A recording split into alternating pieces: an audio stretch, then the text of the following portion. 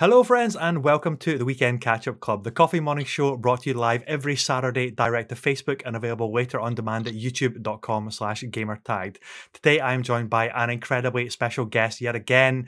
I'm pinching myself that these people are agreeing to be on the show, but I love it and I embrace every opportunity I can. This is the game director from Days Gone from Sony Bend Studios. I am joined by Jeff Ross.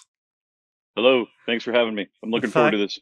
Yeah, thank you, buddy. So we mentioned briefly off camera there that you've recently left Sony Bend Studios just late last year, but I would love to be able to dive into your history because you were at Sony Bend from the very beginning, pretty much from when the studio first started.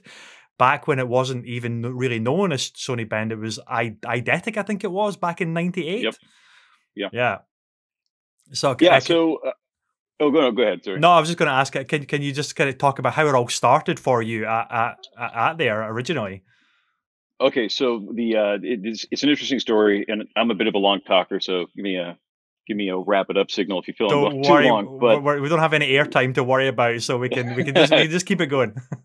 okay. So I'm from Oregon originally, up in the Portland area, and I was always creative as a kid, and I wanted to make movies because story was just something that I felt that I got, and it hit me.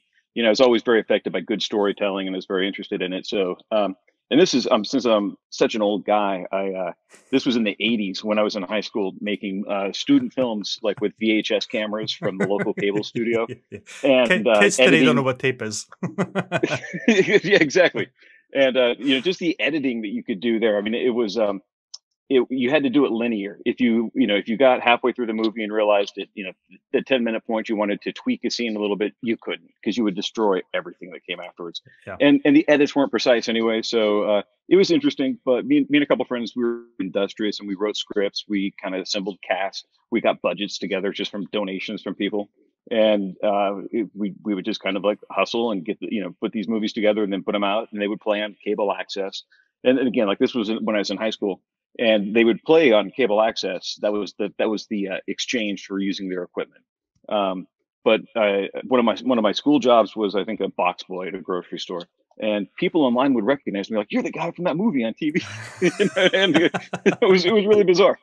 But so I kind of got my start doing that. My love for my love for story and kind of just experiences. It was always maturing. But then when I went off to school, we kind of stopped making movies, and I did at the University of Oregon. I did take a couple film courses, but it wasn't a real film school. But I was always trying to kind of keep that fire alive. And then after college, I just kind of fell into a blue collar job where I was delivering appliances, driving trucks. Where I worked at a sawmill for a while, doing these blue collar jobs, and all the while hating life. And just realizing like, oh, I've got to do stuff creative. This just is Yeah. not. It's sapping me of all my energy. And then I bought a computer. I got a deal on a computer. And again, this is probably the early '90s. And I'm like, this is gonna be great. I'm gonna organize my CD collection with this computer. This is all I'm gonna do with it. I don't know why that was the most important thing to me, but when I was at the software store, there was a shareware disc for Doom, and I'm like, this seems interesting. So I took it home and played it, and Yeah. just fell in love. It had just come out, Yeah. and it was really immersive. Was dreaming about it all the time, and then I went to buy this, went to convert the shareware to the full retail one, and I called them up, and when the purchase was done, at the end of the call, I'm like, I just talked to a customer service person with a really thick Texas accent. This was in America. Wow, video games are not made just in Japan. They're made, Yeah.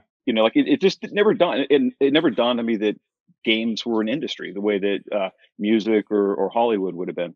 And I think a lot of developers I've talked to have kind of had that same epiphany. Like they didn't even know, but once they knew, Yeah. their world became all about getting in.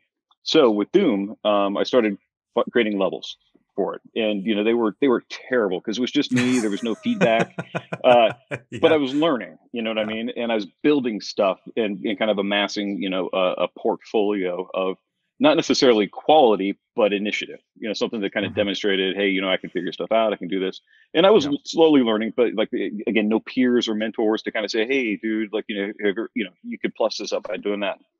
So I look back on all of it and it's terrible. But after Doom was over, Quake came out, and I started making 3D levels for that. And then I think at this point I was working at a tech support position for a Microsoft contractor, and I just obviously hated life even worse.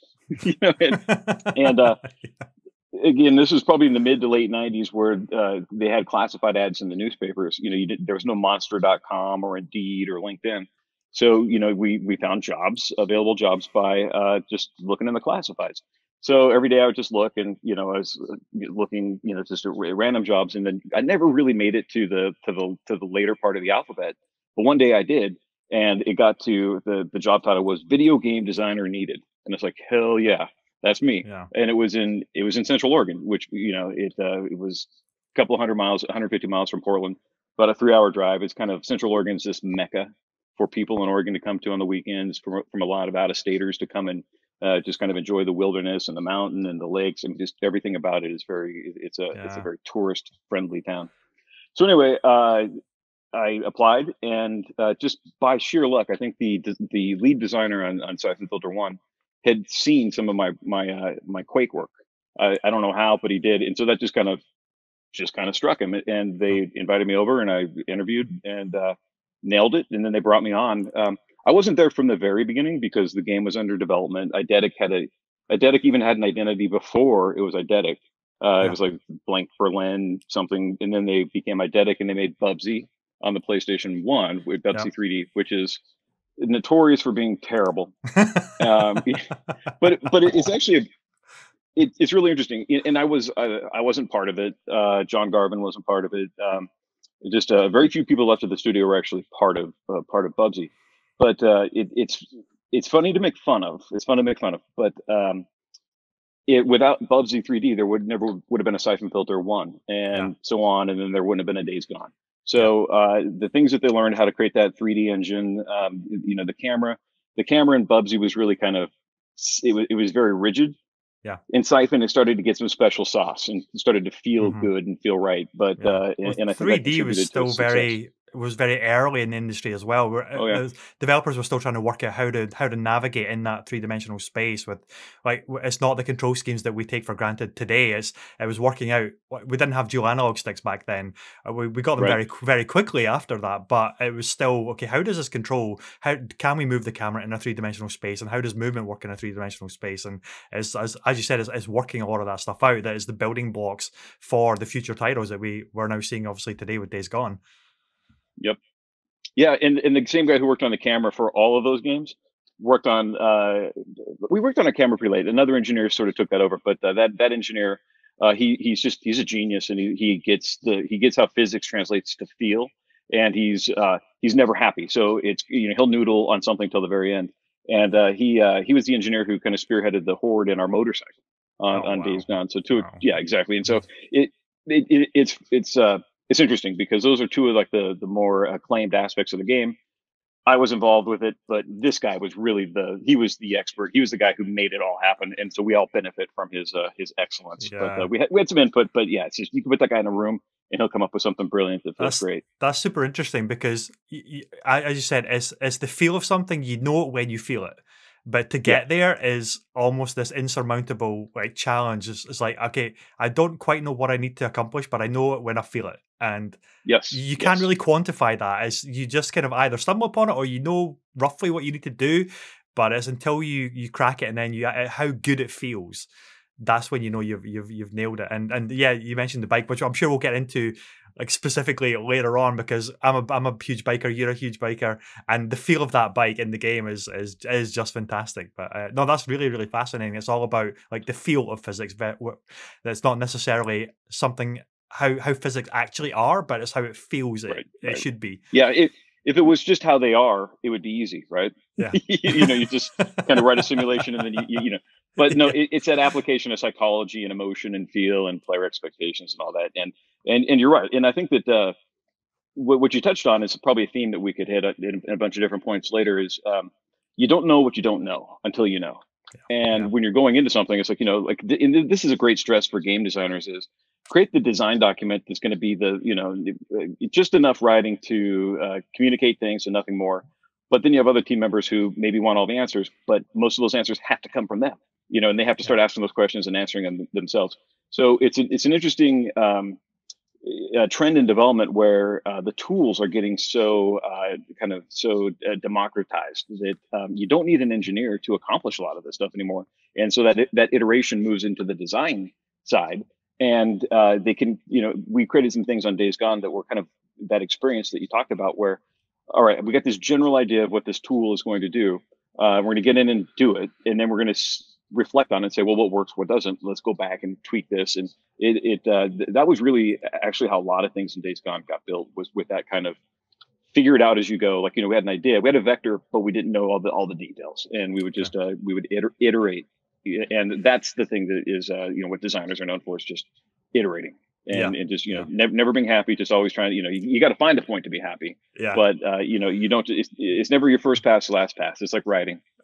All writing is rewriting. The creative process, it would be so easy if we just knew exactly what you had to do with that blank page from the very beginning. It's so iterative and experimentation, making mistakes, and like, is that working? It's like stirring the pot of ideas constantly until you land on something that's actually beginning to form together now. And it's the same with all types of design, whether it's marketing campaigns or like digital experiences for different products or whatever, or game design. Is really experimentation. If you have the flexibility and freedom and time, obviously, as well, to experiment until you nail it, and then you begin to kind of iterate on that and begin to really craft something which is coming together, and you're thinking, yeah, we're onto something here. Yeah, for sure. It's like we've lived the same life here. Yeah, absolutely. So I think we got a little bit sidetracked, but please continue with them. So Siphon Filter 1, I came in with about a year to go, and Richard Hamm was the lead designer on it, and he was the only designer at the studio. And I think the game had about, we'll say 20 missions. He gave me 5 or 6 missions to do. He didn't split it in half, and it was great because I was still learning the tools and everything. But I just dove in, and it was like finally a chance where I could kind of apply my my storytelling background with my love of game design. Levels for Siphon Filter 1 were mostly created by the art team. I would go through and kind of massage them, but I wasn't doing level layout like I'd been doing in Doom or Quake at that point.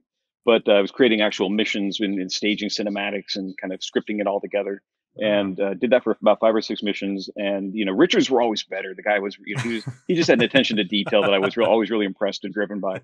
But on Siphon 2, he gave me a little bit more to do, and then on Siphon 3, he left about halfway through development on that. And fortunately we had hired 1 designer already, so we were a team of 3 that was now down to 2. And so I got like this kind of brevet field promotion to lead designer at that point. And really the game had been designed. It was the die was already cast. It just had to be finished. And one of the things I'm really proud of with that was, I think that he left in probably like March or April of the year that it shipped in September. And there was a foundation of work, but nothing was done. And he had even introduced this concept of mini games that were a really fun way of kind of hacking the system that we built into creating these kind of dynamic, super random experiences that were they were scripted. It was a combination of scripting and hand population, but there was a lot of work to be done. And what I'm really proud of is, I think just from the beginning, just as a concession to development and production, I'm like, all right, we'll get rid of these, this world right here, because it does feel a little much, and this will put the game within striking distance. I pulled in a producer, a great guy. He was from Sony, Ron Allen. He wanted to be a designer, so I gave him all the mini games to work on, and he just kind of kicked ass there.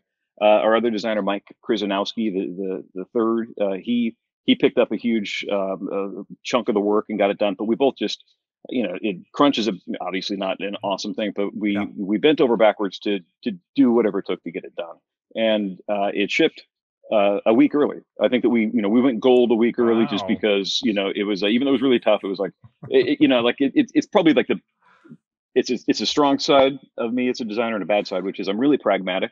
I really, it's like I can noodle on this forever, but it's not going to, it's kind of reached diminishing returns. So we did ship a week early, and we were targeted to come out on September 21st, 2001. And the cover of the box, the box art for Siphon Filter 3 was the U.S. Senate blowing up. That's relevant today as it's ever been. There you go. Yeah. So I don't know how many copies they built out, but it was going to sell a couple million copies, and they built a lot of those, but they pulled them all back. And So they delayed the release until November and changed the box art to something really terrible but neutral, Okay, yeah. and released it amidst Grand Theft Auto 3 and Metal Gear Solid 2. And it did Yeah, okay. yeah, And it yeah. you know it like I said, the series was started out is super innovative, but then 2 was great. Three was kind of like a kind of a greatest hits, or kind of like one of those TV shows where they have the flashbacks. Yeah, It yeah. just kind of felt like it didn't feel like it had the right thrust. It was a fun experience. I would say in some ways it's better because we made stealth. We improved some stealth features, but Mhm. as a whole, the product had kind of grown stale at that point. Yeah, But it came out, did it's well. challenging as well because of the bookends in which you're launching between of Rockstar's Grand Theft Auto 3 and Kojima's Metal Gear Solid. It's like how can you carve out an audience when everybody's looking forward to like these games as well? And I know there's still like huge interest in Siphon Filter, but you think when you're going up against those two juggernauts, that's incredibly challenging as well. Yeah, Yeah, yeah, yeah. yeah, and they won. Yeah, of course. Yeah, but I still hold bated breath that we're going to see someday the resurgence of Siphon Filter. I hear mumblings and rumors, but um, I still hope that that series will come back, fully deserving of like a remake or a reboot or whatever that looks like. But because it's such a popular franchise that is very fondly remembered as well, and it's been 14 years, so. I'd love to see it come back at some point, whatever shape or form that is. I hope it does come back. We've entertained the idea and kind of thinking what that would be, and I got to tell you, I'm stuck on it because before Siphon One, there was GoldenEye and Yeah, maybe Metal Gear One, right? Like they were the kind of the only adjacent things. yeah. Um, 1 year at E3, I think while we were working on Omega Strain, I was at the hotel I think it was in Santa Monica for some reason, and I had to get to the convention center. And I'm standing outside, and the cabs are coming by slow, and one finally shows up, and I get in, and there was a guy who was standing behind me in line. I'm like, "You going to E3?" And he was, and so I gave him a ride. And as we went, well, he was the executive producer on the original Splinter Cell. So we got to talking. Yeah, Yeah, right. yeah, yeah. Yeah, and uh, this was like God, so many years ago. I can't, like 17 years ago. But I'll paraphrase what he said. Was like, yeah, we basically stole what you guys did. What you guys did was show that you don't need the Bond license to create a really cool kind of espionage type title. So they Yeah, they built their own and blew it out. I mean, they let's just say they were they were inspired by us. yeah, yeah. They not stealing, because they just did everything so much better, and really kind of raised the bar. And I think that was the thing, that the Bend, being a small studio, is just immediately outclassed against all those resources at Ubisoft on that. So they, when we talk about a Siphon Filter game, I'm like, well, we got to compete with Splinter Cell, and Splinter Cell has Mhm. had so many iterations now, and that combined with Siphon Filter, and then even Call of Duty is in Mhm. a similar. Siphon Filter is this espionage military vibe, Yeah, and it exists somewhere kind of in between. So like it's all been done in a lot of ways. Oh, and it's also Hitman-eshed. So yeah, yeah. Totally. all of those things, those games are doing those things so well. Mhm. So where's the blue sea for Siphon Filter is the Yeah. question to be answered. Like, why does this game need to exist? I Mhm. don't have it. I don't know what it is. To the best Yeah. of my knowledge, nobody at Bend still does. But it's A lot of those there's a games, like desire to yeah, a lot of those go ahead. games are really like they're riffing off each other both mechanically and thematically of like the military tactical stealth action genre.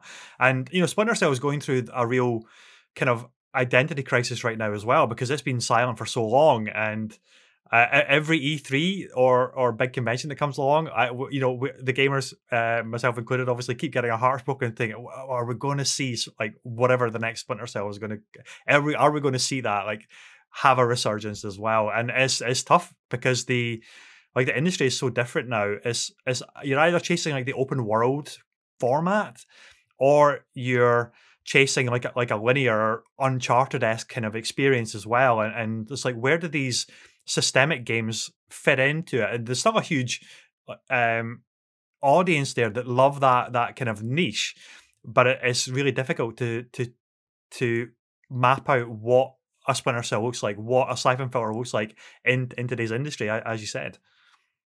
Yeah, for sure. And I think that players have gotten so so used to the systemic games and the open world games. And I would proffer that those games are actually easier to build than a Uncharted. Even a subpar Uncharted is immensely difficult and expensive to build, because like you're curating every moment, and to be a very specific thing, and you blow that out. Mhm.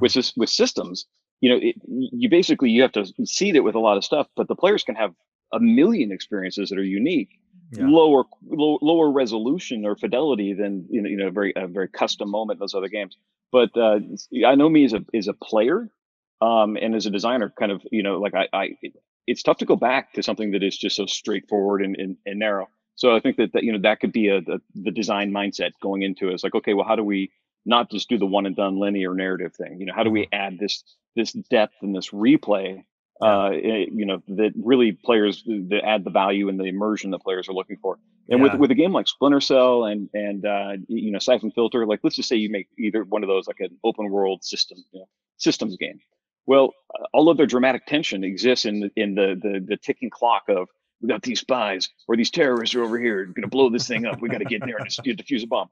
Yeah. When you have choice and agency to move around, the player's going to get off that rail and explore, and then you're losing that dramatic tension. Like, Yeah. it'll never ever have the right impact. Yeah, that's always the problem with open world games, fundamentally, because they're jam packed of stuff to do, side activities, with that golden path through line of the main quest, where like the world is at stake, or whatever the kind of the ultimate goal is to save the world.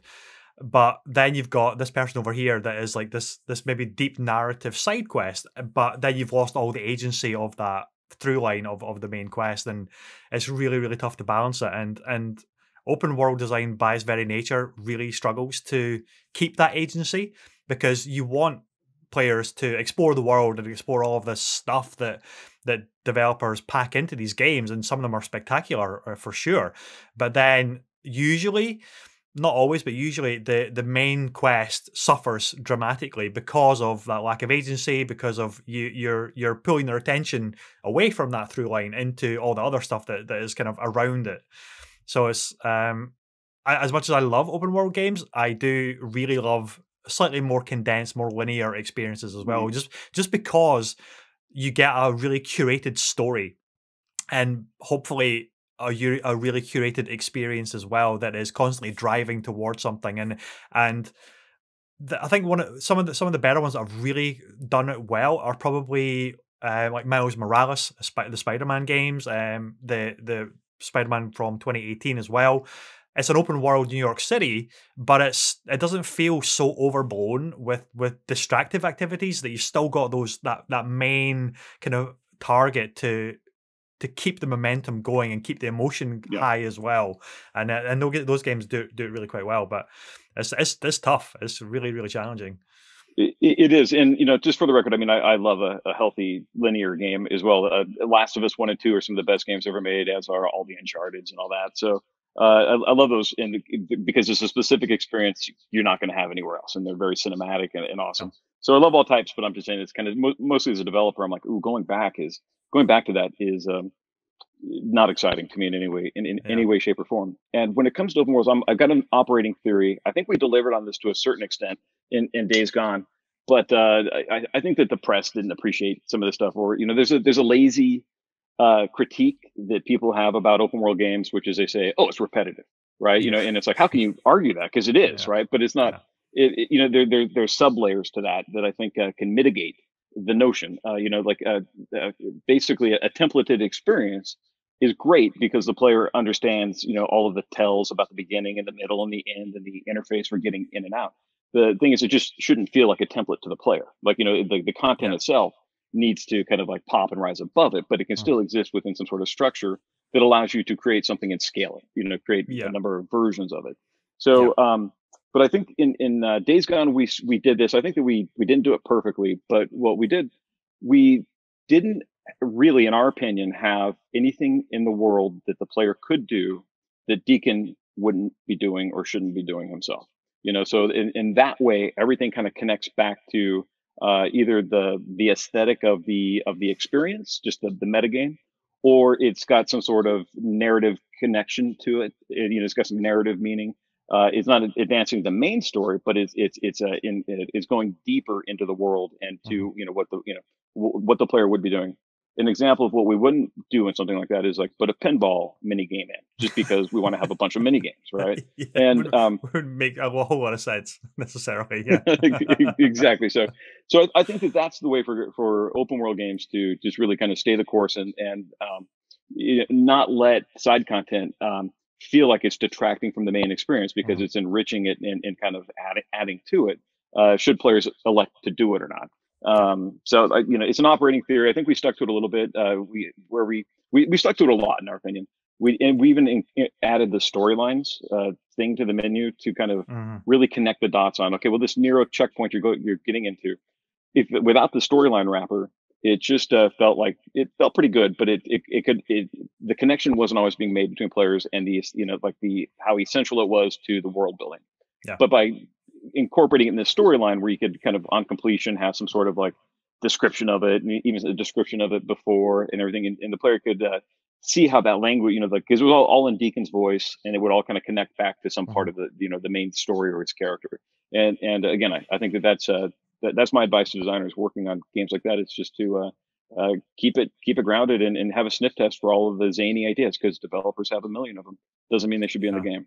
Yeah, no, exactly. That the storylines aspect was one of the parts of the game which I really appreciated, and I thought it was really well done, because you could easily, not just from a gameplay perspective, but even from a UI perspective of the menus and everything, you could just see, okay, these are all my storylines that are active at any given point, and you can see which activity would feed into that, and Hmm. it was just really good player feedback from that aspect of the game. It's like, so you know exactly where you are, you know exactly what you're doing, it makes sense, and the game is just filled with little great touches of from the core mechanics to like movement and combat, just to the way in which the player like feels in the game. A lot of third person games can often feel quite like floaty or not really in the environment, and I guess it goes back to that topic that we mentioned earlier about the feel of physics of things in the world. Does Deacon feel like his feet are actually planting in the ground?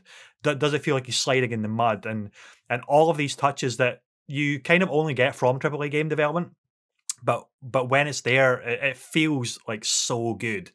And Yeah. things like popping the hood of the cars to scavenge for scrap. It's not just like a random box put somewhere that he'll kick open and then he'll take the resources out of there. He actually has to go and, from a logical standpoint, okay, he has to go into this car and then forage around for like a filter to create the silencers, to scavenging little bits of scrap, or if it's a pickup truck, usually there's going to be a jerry can of fuel on the back of a pickup truck, because that Yep. makes sense Yep. in Yep. the world. It's all of this Yeah. stuff that just feeds into the believability of that world, and it's something I hugely appreciated. And I know a lot of the audience really bonded with Days Gone as a game, and I think we had high hopes for it, and a lot of gamers, myself included, just really enjoyed it. And it's obviously getting a major resurgence again, which is great to see because of that PlayStation 5 patch, which just came out Yeah. a week or so ago.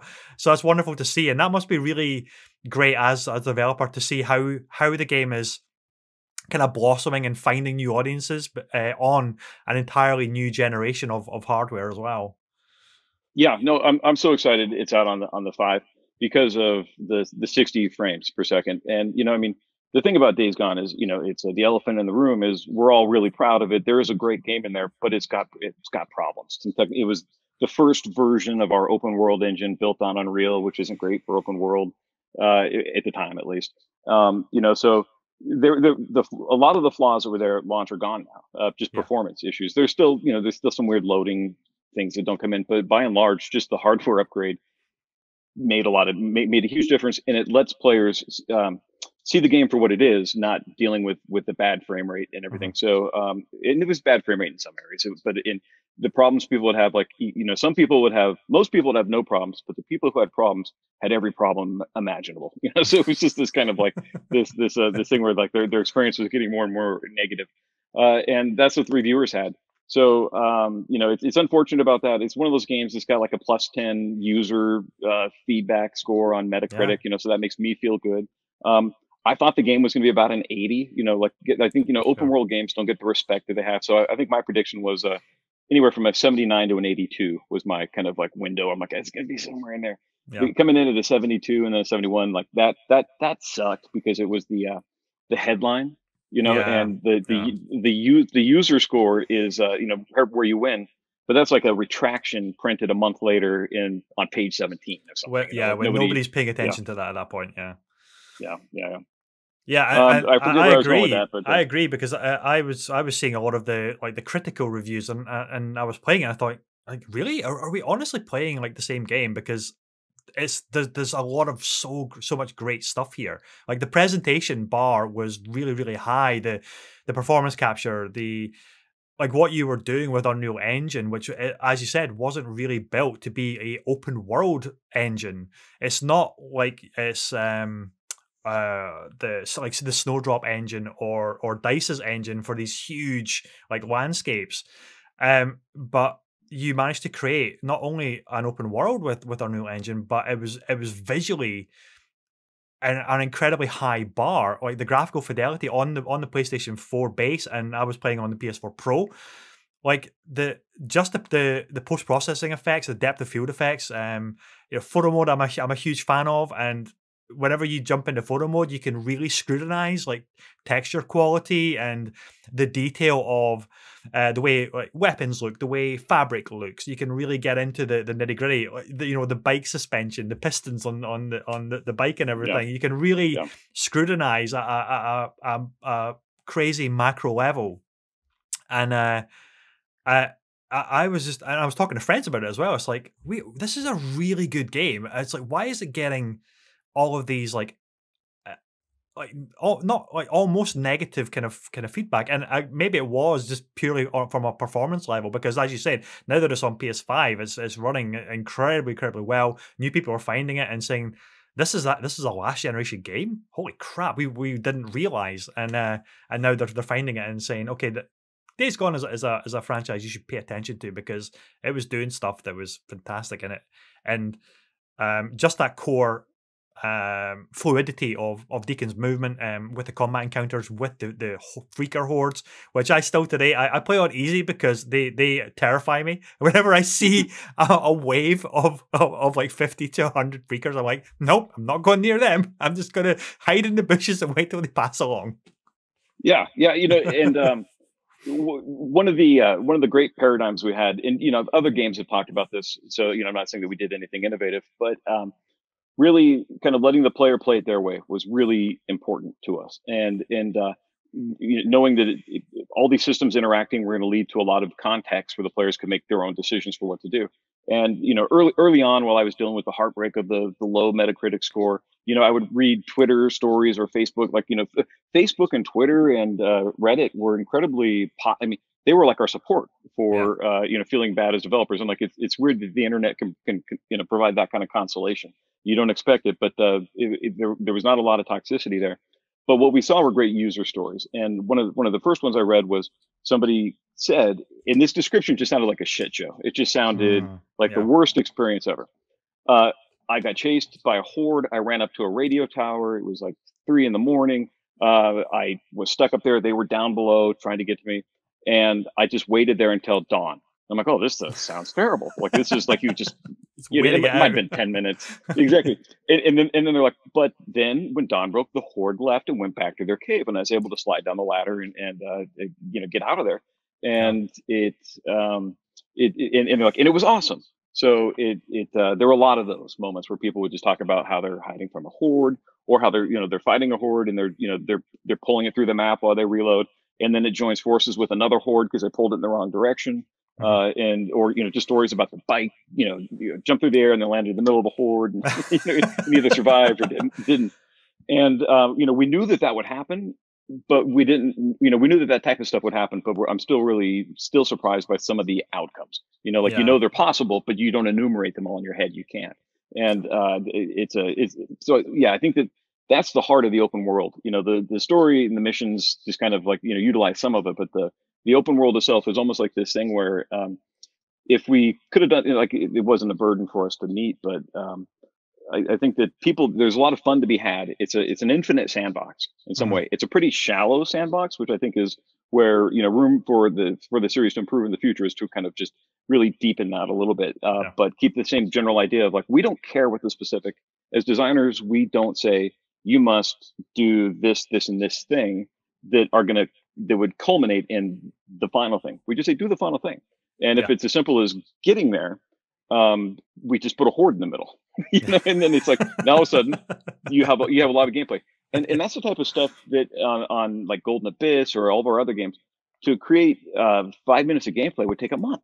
And in this case, and we would hyperscript. You got to kill 8 guys here before Mhm. the sniper comes out there, and then when he's dead, then he's going to fall this way and drop the key to the door that he's and Yeah. it's like all of that is gone. We had to do very little of that, and Yeah. in general there was a lot of scripting to make it so we didn't have to script other things. Yeah. A lot of scripting went into the systems to make that happen, instead of into the instances of every encounter. So Yeah. it was an awesome paradigm shift. Yeah, that's something that I really loved about the Horde, because you you go into some games thinking, okay, something as a headline feature as the Horde must be scripted to appear at these times, and will always stay within this area until you've dealt with it. That's like a typical game thing that players kind of expect, but it was designed to be so dynamic that it is like it is a roving horde. It does move, and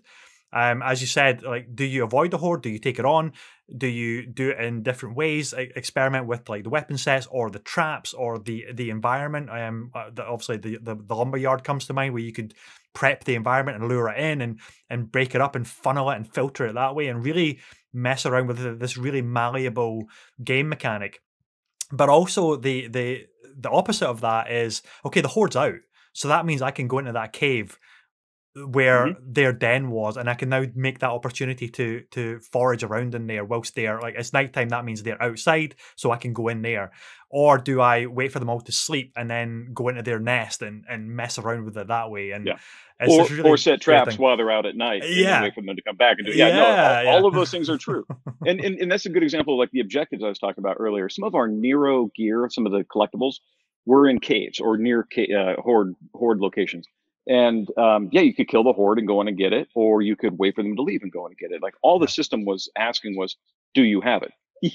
And again, like just previously we would have to do a ton of scripting, just even kind of say, well, in order to do that we got to do it's like it's just crazy how less work can lead to more awesome results. Yeah. Yeah. Awesome stuff. Now, I'm really excited for where the franchise is going to be going in the future. So, but can we talk a little bit about motorbikes, because the bike in the game is such a core like mechanic as well. Like the way that thing handles, the physics of it, the way it bounces with the soft suspension is obviously a key part of Deacon's character. It's a key part of the survival of the world as well. You got to maintain it. You got to keep it fueled up. You got to look for fuel. It was I really bonded with it, and I think that was exactly what you were hoping would happen. And I know I'm probably biased as well because I am a biker, so I was like, of course I've got to take care of my bike. It's my lifeline around this world. So we got to make sure it's okay. But also how the feeling of it as well. A lot of games they do good work on like the car physics, like the car handling is usually pretty decent. But usually motorbikes just feel horrible Yeah, in like yeah. open world games.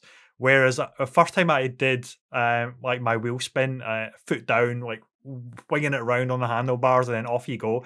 I'm thinking, oh, finally a great feeling handling motorbike in a game. Yeah, no, Mm. it and the horde are the two great things about it. And like I said, we got a genius programmer, we had a designer working on it, and so it that I don't want to say it fell into our laps, but we kind of got it for free because this guy was a genius. And Yeah. again, it wasn't perfect, but we would give feedback and we iterated the whole time. But we had that. But what we all it's interesting because how we started Days Gone, we kind of just pitched it. I wasn't even game director at the time. I was just one of the co-lead designers, and I talked the studio into doing open world because I wanted to do it, and without even thinking it through. And they said sure. And then so we had to we had to figure out what that meant, right? And since we'd gotten rid of our entire tool set, there were a couple of years where this early version of Unreal 4 we didn't have any tools and stuff, so there was just a lot of talking about what the game would be. And people aren't good with entertaining new ideas that they can't feel right away because it's scary. There's a lot of unknowns there. And as we, at one point early on, I was in my office thinking about ways that we could have vehicle upgrades, and I thought of how the player could build bikes, all kinds of bikes. I'm like, well, because we can't do every vehicle like Grand Theft Auto does. We have to make an acknowledgement to scope. I'm like, well, what if he could find parts and build a bike? He could build a motorcycle. He could build a dirt bike. I mean, he could build all these different things. And right around the same time, and John Garvin and I were in a meeting, and Chris Reese, the studio director, came in, and John and I said this at the same time, where he's like, I think we should go Sons of Anarchy. And I'm like, well, I'm thinking about bikes. This is great. So like we both kind of came to this thing, and that became the thing. Later on, as we tried to, we were trying to figure out the open world systems and the meaning behind everything. Survival games were really kind of hitting their stride on Steam, especially like and I'm talking like DayZ, and similar ones where there's obviously something there because they're huge and they drive. There's a lot of engagement. And we're like, yeah, this is in the apocalypse, because relatable was always one of our key words. And real quick, the question came up: do we do survival mechanics? And we tried them all. We tried food, water, gas, repairing, maybe a couple others. And this is early on, without any of the HUD stuff, without any of the immersion that when you're playing a game early in development, you don't have the skin in the game that you do when you're playing it at home, and you've got to save. Like you've got 10 minutes of play without any save. If you're a developer, you can just escape and jump back in and use a cheat code to get it. So without that mindset, which we don't have when we're developing, it's really tough to project and see how these things are going to feel. Right. But on the surface, they seem stupid. So in the case of the food and water, I know it worked in other games, but it just didn't seem to be our attitude. Okay. The attitude that we wanted to have. So that's when I cut those and then over indexed on the bike repair and the fuel. And basically said, yes, we are a survival game, but it is about the idea of survival in the world and the story, but really about maintenance on the bike without it feeling like a chore. Yeah, and it would have been a different game if you leaned into like food and crafting and like water and supplies. It's an entirely different game at that point. It was almost like management sim, like for different factions. It's a totally different game. Yeah, and nobody at the studio was interested in that. And being a AAA first party title, like there's things that Steam games, indie games can get away with that something with bigger audiences, bigger budgets. You gotta kind of like mitigate some of these risks somehow, or you got to take calculated risks. So on the bike, it did answer it helped us answer a little bit more firmly the identity of the game. But really, I had to start couching it under why this. I asked the design team to think about friction, a way to kind of just always add a little bit of kind of like reality into every moment without it being a drag. Yep. And this line that I came up with was, it wasn't a survival horror game. It wasn't a survival game. It was a action survival game, which meant that it's a light version of survival. The vibes that we get from these other games without the work, without the minutia. And that was a really galvanizing kind of concept for me to kind of say, nope, this doesn't meet that. Like, this is above that or it's below it. Yeah. So it can't come in. And later on, what we did was, I think that having the bike being one of our marketing catchphrases was make it essential for survival. And that allowed us to really pile on and say, okay, cool, we're going to have saddlebags on the bike that you can upgrade it and you get saddlebags so you don't have to return home to get ammo all the time. You can load up on it here. You can increase obviously the gas and everything, but it led us to, okay, if the bike is essential for survival, what does that mean as well? Like how can we have a little bit of real world friction, because it's a game after all, but enough friction to kind of keep the player grounded into this action survival concept. And that's where fast travel was always one of the ideas that, you have to have your bike in order to fast travel, right? Like, so that created some interesting kind of moments where players wanted to get out. We didn't have to put any, you can't fast travel while in combat, but it just making the player be back at the bike in non-combat created some great moments of tension where they're like, all right, I got to leave the bike here. Either it ran out of gas or it wouldn't go over this fence. So I had Yeah. to go around. And now the player, all of the work they've done, they can't bank it. Even if they die, it's gone because Yeah. their bike was back here. Yeah. And the saving at the bike was basically a fix. We put that in probably like with 8 months to go because we had this great save system that was just working overtime in the background, trying to Okay. find ways to always save for the player. And it was doing a great job, but it was invisible to the player. And Mhm. all they ever saw in our focus tests were the moments when it didn't work as expected, or the Yeah. fact that it was auto. They didn't understand why this was the point they went back to and not something else. So that was a no-win situation to me because I'm like, well, we're already doing so much. There's nothing more we can do. I'm like, how about we make it manual? And for this, I was actually some of our UX our UX leaders, the leads at the user testing facility, had worked on Horizon. So I reached out to them. I'm like, so this how do people feel about being saving at campfires? And I forget what the real answer was, but basically they said, oh no, that made the game better. Because Yeah. it allowed, I think something along the lines of it allowed players to know when they're saving and like they took the burden of Yeah. responsibility. So we shifted it from us to them, and it was transformative in a positive way. Yeah. And by saying that it has to happen at the bike, again, led to the bike being essential for survival. Yeah. And just all kinds of thinking like that is what led us to just stick to our guns on things like that, where it is weird to say that you can only save at a bike. That's a random decision, but it's something that's informed by the marketing, but also by something. We converted a system that wasn't working to something that worked really well, and then it just there was a multiplying effect to Yeah. it. Well, in practice, it makes actually a lot of sense. Like your bike is this moving campfire, like in Horizon Zero Dawn. It's like, as you said, you're controlling when you save, and it adds this extra tension that you wouldn't necessarily get if it's invisibly saving in the background, so you don't necessarily know when it's saving. But if I have to abandon my bike temporarily and I have to go off and do a whole other thing, and then I accidentally come across a horde of freakers, but they're between me and my bike, and I'm like, oh my god, there's this whole other tension like Yeah. at play here. Or if it's one of the encampments that I have to take out, but my bike is like way really far away because I've just been sidetracked with doing different things, avoiding enemies or taking out an encampment, and I lose track of where my bike is. I'm thinking, oh god, I need to very carefully get back to my bike, and that's the survival instincts kicking in again. It's like, okay, I've got to really be careful here because this world is really dangerous. I can't just slaughter through everybody and everything in my way. It's not going to work. And that's one of the things that I've really appreciated as well. It's like, actually, it's so well thought out. It's like I can fuel the bike up, I can repair the bike if I have enough scrap, and oh, okay, that is my moving save station as well, and Yeah. it's just really well thought out. Yeah, no, thank you. It took us years to connect all those dots, Yeah. and Well, that's yeah, it, right? If it was the blank piece of paper, it's like, okay, that's how we do the bike, and that's how saving works. It'd be super easy, but it's right, you right, gotta right. get there. You gotta stir that pot creatively and say, okay, what's working, what's not working. Oh, and now we've got the solution. If only it was so easy. Yeah, totally. So Yeah. it was a hell of a ride, a hell of an experience, that's for sure. Yeah, and you obviously mentioned the influence of Sons of Anarchy. I haven't noticed it, but is there a Taylor Morrow garage somewhere in the world of Oregon N- in the game?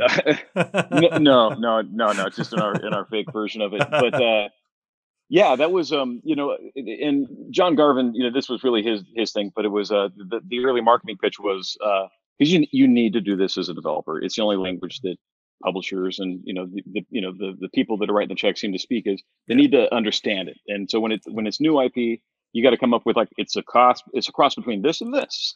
So in our yeah, case, it was yeah, Sons of Dead or Sons of Anarchy meets The Walking Dead. yeah. It's Sons of Dead. And like again, it was a galvanizing idea because all of a sudden we're like, okay, well, we don't know exactly everything it means, but now that filters Yeah. a lot of things out, and then it gives us a couple, it gives us at Yeah. least a North Star for some of these things. Yeah, There's it still a paints a lot to shake out picture. afterwards. Yeah, it gives Yeah, a flavor for people to get their heads around it, at the very e- least. Okay, yeah. yeah, Yeah, exactly. and it is one of those pet peeves. Is whenever you see a new game coming out, it's like, oh, that's just that, but it's just this game, but it's a take on it. It does feel like lazy review or descriptions, but I understand it because it's handy for people to get their heads around quickly, Yeah, even if yeah. ultimately it's nothing like that. I mean, I was playing a game, The Pathless, which was by Giant Squid, and they did Abzu and that kind of ethereal kind of experience game, and I was seeing a lot of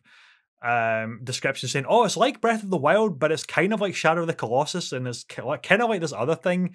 It's like, yeah, but the game is its own thing. Like, appreciate it for being its own thing. I know, it's easy to latch onto these things. Like, it's this game, but it's also this. But it's a difficult one for marketing sometimes to really get the head around. It's like, okay, how do we pitch this? Oh, okay, it's like The Walking Dead, but it is like Sons of Anarchy, and we're doing this kind of fusion somewhere in the middle with our own thing as well. It's it's tough sometimes to get the right marketing message, and that's just like for an audience that doesn't know anything about your product, let alone the team that has to make the product and get Right. them onto the same vision. Yeah, and it's the way we all think. So unfortunately, that's why it's still an effective way of communicating. You know, even Yeah, as a designer and player, me and my friends, we compare other games like, oh, it's like this game, but with yeah, this. yeah. There's always a modifier to it, at least. You know, Totally. that explains the difference. Yeah, absolutely, absolutely. So, um, you obviously were Sony Ben for a long time. A lot of PSP and Vita games were in that company's like legacy as well. And then you released Days Gone. How challenging was that from going from like a mobile development company for a number of games and now finally getting back onto like the home consoles with a big production like Days Gone? It was awesome. I mean, we all loved the idea of it. You know, Golden Abyss, Uncharted Golden Abyss on the Vita, it is still the number one seller Yeah, on a platform with a pretty low ceiling to it. So, like, you know, when you make games, you want to reach the largest audience possible. yeah, So, you know, it's tough to say if it was because people just wanted the better hardware, because I thought we did great with the with constraints before. You yeah, always have constraints. But to me, it was about just achieving something that more people could play, you know, and that a lot more people could play and experience and might not know what you worked on or something. So it was exciting. And I will say, if we had Golden Abyss was an amazing accomplishment for the studio because it was a launch title for the hardware. yeah, And we had committed to it and we stuck the landing. And we even did it we were there for the hardware launch in Japan, day one, and we were still working on the game for America for the West, and so it there was a whole experience for the Japanese market, and then a fuller experience when we launched everywhere else, and then a patch for Japan. So it was a really impressive feat of coordination, and you know at the studio we didn't have any producers, we just kind of all figured out how to make it happen, and we made it happen. So Shu, I think he told John at one point at a party, he's like, "You have one favor." You know, the Golden Abyss is giving you a favor. I can't remember or not if that's what if we called that one in to work on this, but I think that we had shown that you know that we were always punching out of our weight class, but this yeah, was a chance for us to kind of punch it one level higher. yeah. And Vita was going the way of the dodo anyway, so it just was the only thing for us to do, and they let us do it, and you know by and large, I think that we delivered. Yeah, 100%. I agree. It's absolutely one of the premier titles that is like the must own if you have a Vita. No, that's fantastic. And you mentioned that you just left Sony Bend late last year. So what's the future looking like for yourself? So it's a long answer. I'll try to give you the short version, but basically, we spent 7 years on Days Gone. I've been there for almost 20 years, which is a tough thing to walk away from. But you know, you always look at other opportunities. Yeah. And what I realized was, man, I'm not qualified for any of these things, you know. And you know, and in the amount of time that we built Days Gone, I would look at other people that we hired or people who were applying, and I'm like, between the years of 2012 and 2019, you did all of this. Oh my God! Like you know, Yeah. that type of a time window of time to work on something is a blessing and a curse. Mm, And the curse was the thing that really kind of stuck with me, was especially when you miss, right, like when it finally comes out, you spent 7 years on it, like the criticisms of the game are kind of original sins that go back many years that you really just can't change or affect, or like the Yeah. dies cast, like I said earlier. So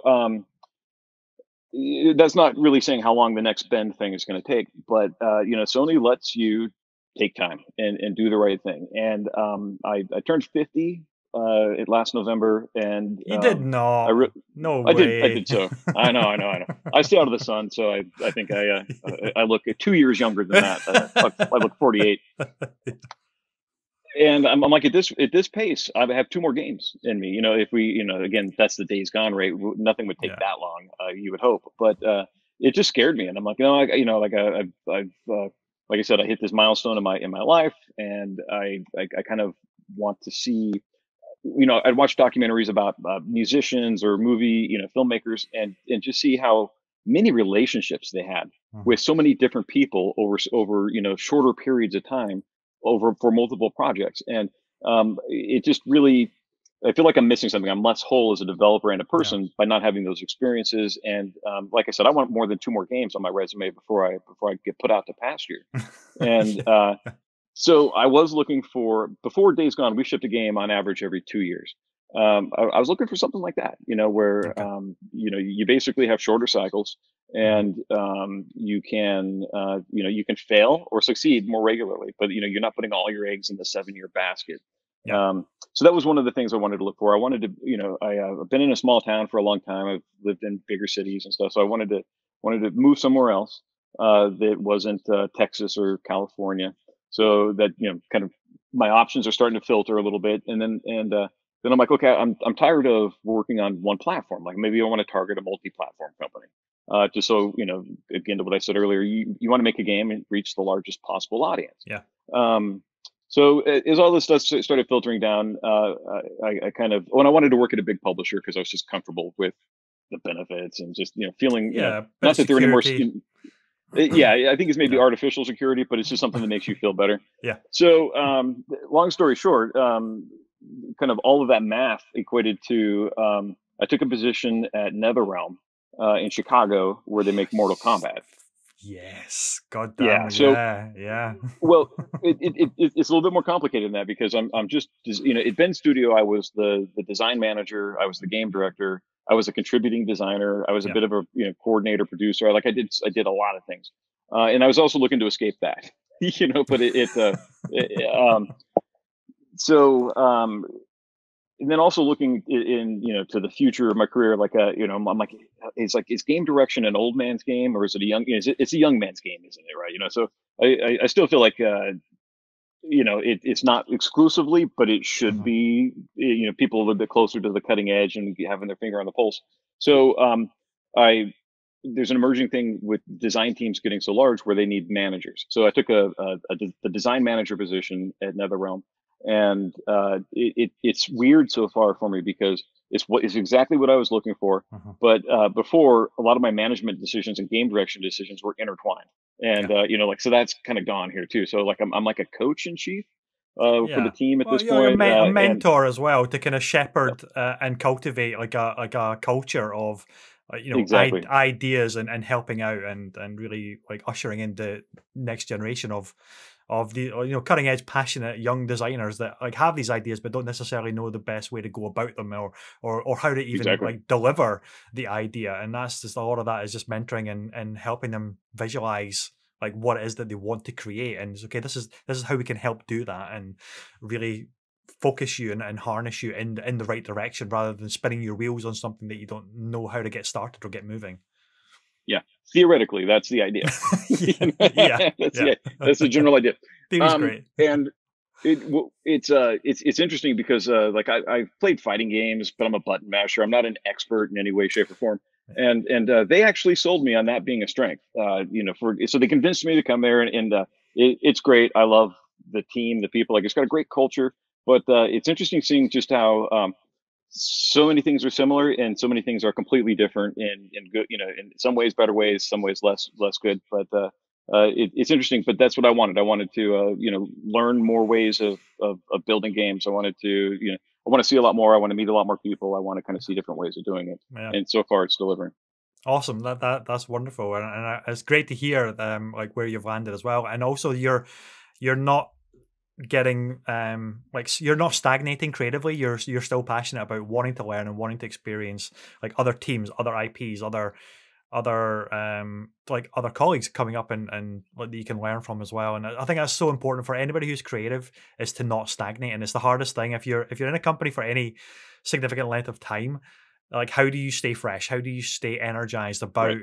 like the not just the industry, but like the thing that you're doing? Is it a particular part of the industry that you've been in for so long? And like, how do you keep everything fresh and stay original? And you know, that is the classic statement of there is no originality anymore. We're all just riffing off each other and like Hmm. borrowing ideas from everyone and everything. And that is true to a degree as well, but it's I think there's always a lot of interesting creative solutions that we just don't know about yet. And the more kind of people that we can engage with and chat to and just get different perspectives on, is like, we can create some incredible things. And I for one cannot wait to see what NetherRealm do next as well, because I'm a big Mortal Kombat fan. I'm a big Injustice fan as well. I like you. I am a button masher, but I've got a collection of fight sticks which I love. I Yeah. can't use them at all, but I just love them, and I love like the that feeling of being a child in the arcade again with the big chunky buttons in the arcade stick. Yep. I Slapping love it like this. it. Yeah, Yeah. Yeah. Yeah. Yeah. exactly, Yeah. Yeah. exactly. Totally. I Yeah, know, no, I I've got a know. fight stick, but it's easier to use a controller. It's weird. It's weird, but I'll do it. You know, it's interesting. Totally. But yeah, it's yeah, they know what they're. As a matter of fact, I think the thing that kind of convinced me that it was for me was I really was blown away by how AAA it was. Like, because I hadn't looked at fighting games in years. Yeah. Like again during the 2010s, I was making one game. I wasn't like looking at everything. And but they released like 4 games in that time, Yeah. and basically when I played MK11, I was just blown away by the polish and the presentation and like the integrity that they bring to Mortal Kombat. Right, like if you're an outsider, you just think, oh, it's that thing that the politicians were upset about in the Yeah. 90s, and they think Yeah. like you just it's easy to kind of categorize it that way. But there's a Mhm. lot of it's a rich universe with a lot of full characters and just this great fiction, and they've got lifelong fans, like literally people have been fans since the mid Yeah. 90s when they were 5, and they're still playing it now. And they just know all the characters in ins and outs. And the thing that really impresses me about NetherRealm, to talk about stagnation, is they're through MK11 they're still innovating. Like they're not just resting on Scorpion of old or Sub Zero of old. They're reinventing him Yeah. every time, Yeah. but they're staying true to the character, but they're bringing something fresh. Yeah. And it seems like it'd be so easy for a developer just to go the Madden route and update stats and do a yearly iteration, but they don't. And so I'm really impressed with that type of integrity and love for the material that they have, and they're not tired of it, and they're not Yeah. out of ideas. So Yeah. it's really impressive to see. And it's always staggering how much care and attention they put into the story mode for a fighting game. Yeah. Because Yeah. usually you think on the surface a fighting game is just 1v1 or 2v2 depending on the mode, and it's just competition based and that's it. But the story of Injustice is phenomenal. It's spawned obviously comic books as well. Mortal Kombat 11 has got an incredible like time bending story as well. And that's obviously branching out into a movie that's going to be coming out soon. The trailer's obviously been dropping, and it's getting an anime as well. So it's fascinating to see how their IPs for Mortal Kombat have really expanded out. And as you said, the integrity of like the characters, the lore, the universe that they've created is super exciting to just see grow and expand into other mediums, whether it be comic books, whether it be animations or film. That's hugely exciting. Yeah. Yeah. No, it's fun to be a part of for sure. Yeah. So, Jeff, thank you very much for joining me on this episode. This has been an absolutely brilliant episode. We're just over an hour, and it's been a very, very fast hour. Hopefully, it's not been a Yeah. slow hour for you as No, well. no, I thought it was 5 minutes. So I know. So, ladies and gentlemen, thank you for tuning into this episode of the Weekend Catch-Up Club. If you've enjoyed this show, then maybe consider giving the show a like. And if you're, of course, watching on demand, maybe hit that subscribe bell. Until the next time, I will be back with another great guest, and we will see you again very soon. Take care. Bye-bye.